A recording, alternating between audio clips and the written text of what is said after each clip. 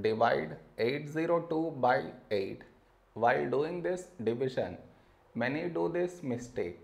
What is the mistake that they do? I will let you know. But before that, we should frame it in this way. 802,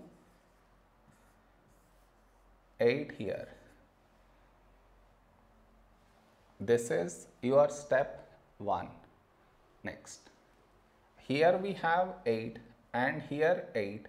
When do we get 8 in 8 table? 8 ones 8. Now we should subtract. We get 0. After this, bring down the beside number. So 0 down. Here we have 0 and here 8. 0 is smaller than 8. So we should bring down the second number.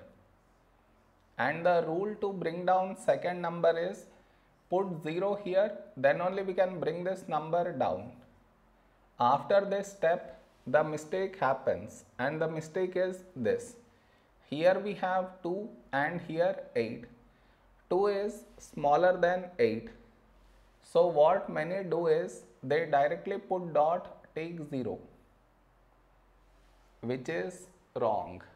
Why is it wrong? Because just now you brought this number down, and in the same step you want to put dot, take 0, which is wrong. I repeat, bring down the number and also put dot, take 0. Bring down the number and put dot, take 0. Both at the same step you should not do. Instead of that, what we should think of doing is, which number should we take here?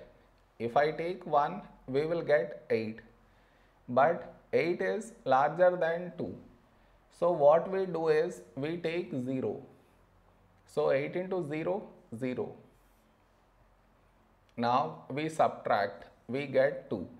Over here, we did not bring any number down, and 2 is smaller than 8. So now we can put dot and take 0. So 20. A number close to 20 in 8 table is 8 2s 16. Now we subtract, we get 4. 4 smaller than 8. We already have the decimal, so directly take 0. 40. When do we get 40 in 8 table? 8 5s 40. Now we subtract, we get 0. Did you understand where does the mistake happens? You should not do that mistake.